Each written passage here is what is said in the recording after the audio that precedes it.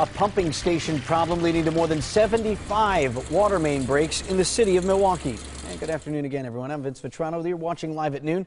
We've been dealing with water main breaks since one of the city's pumping stations had to shut down. The tally now up to 76 and about $10,000 a pop to fix. Most taxpayers would certainly like to see this resolved sooner rather than later. Yona Gavino has a progress report. This water pumping station is still shut down because of a leak. You can see the big hole that the excavator keeps digging. About 16 by 24 feet. Crews are digging there to try to get down to that leaky pipe below. Crews have been scrambling to fix the domino effect of break after break. It's become a common sight since Saturday. Gushing rivers and even cracked pavements. The problem started after one of two of the city's water pumping stations was shut down because of a leak.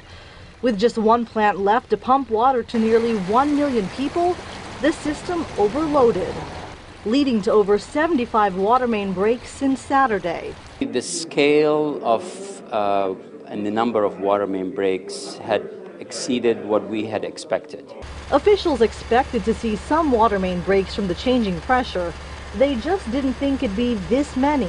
We are seeing a higher number than usual.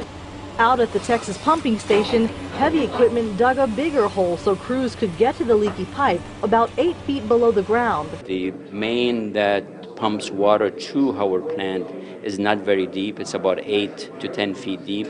So by our standard, that's very accessible pipe.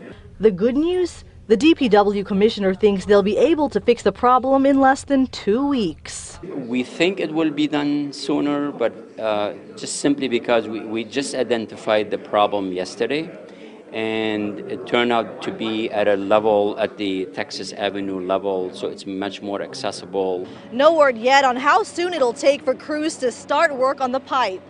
In Milwaukee, Yona Gavino, today's TMJ4.